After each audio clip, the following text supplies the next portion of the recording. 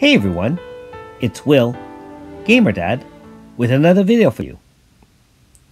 So here is chapter 54's story walkthrough, and it's a short one. All you need to do is walk through Mahora Lake towards the Chapel of the Goddess of Time, and you just have to head north. Apparently, the chapel warps through time, and that's why it's not always here. And it also calls out to Aldo and Ogre Rancorum. As usual, Aldo and his friends and their fates are intertwined with time and history itself. There's also a beautiful cutscene of the chapel emerging.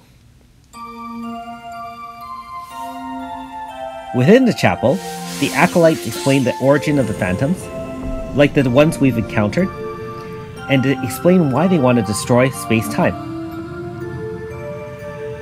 Then we speak to the Daughter of Time, who serves the goddess, and she explains why history has changed. Finally, a full civil war has now broken out against the different lands in the east. And the final fight against Suzaku is about to begin. Anyways, like most story videos, I'll let you watch the rest of the video in peace. If you haven't already, make sure you like and subscribe. Also, I do have a Patreon account for those who are interested in supporting me this way. Thanks for watching. We'll see you next time.